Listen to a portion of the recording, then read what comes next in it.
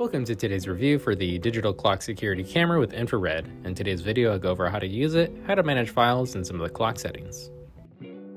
But first, let's go over some unboxing. So the Delamate digital clock security camera with infrared does come with a user guide for the PV Cam Viewer app and the clock itself.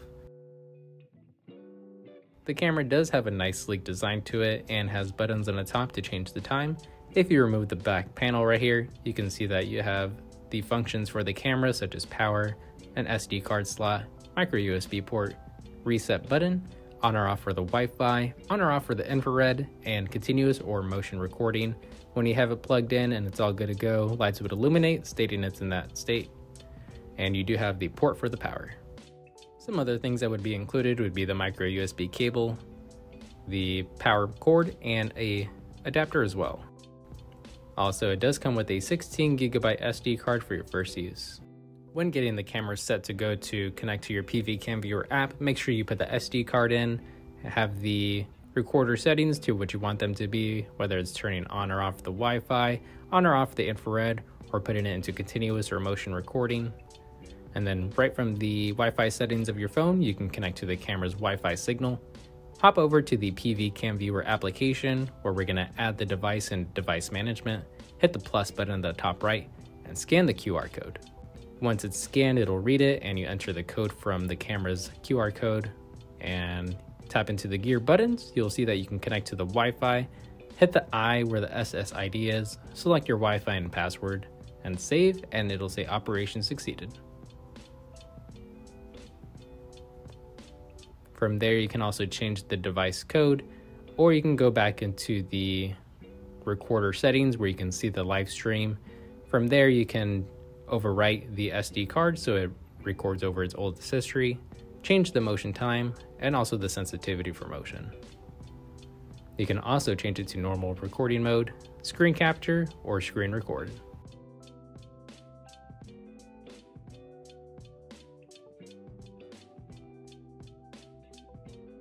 If you go back into the main menu and hit program settings, from there you can change the date and time. Also change the resolution of the camera, the frames per second, and also format the SD card or even check the storage info where you can see how much memory is used. If you go back and hit the video files, you can see that you have all the history of every recorded file on the SD card, and you can back it up to your phone for viewing. Once it hits 100%, you're able to view it or delete it as well. If you go to backup files, you can see what you saved and share as well. You can also delete files from this backup files page just by swiping left. One way to find out if your camera is connected and all ready to go, you'll see that the green light is solid and the red light is solid. If you're wanting to change the time, click the third to the last button on the right and you'll see that the hours will start blinking. From there you can hit left or right on the top and change the hours. Hit the third to the last button again and you can change the minutes. Left to right would adjust the time. To save the time, click the third to the last button. If you're wanting to manage and delete files from the computer, simply plug in the micro USB cable from the clock to the computer. From there it'll recognize and you'd be able to hit on photo or video. From here I selected one I wanted to delete, highlighted it, and hit the delete button. You can also right click and then hit delete. If you're wanting to delete videos, you can do the same thing. Select what you want to delete, right click or highlight, and hit the X button at the top. For demonstration, let's go ahead and take a look at a daytime shot versus a nighttime shot.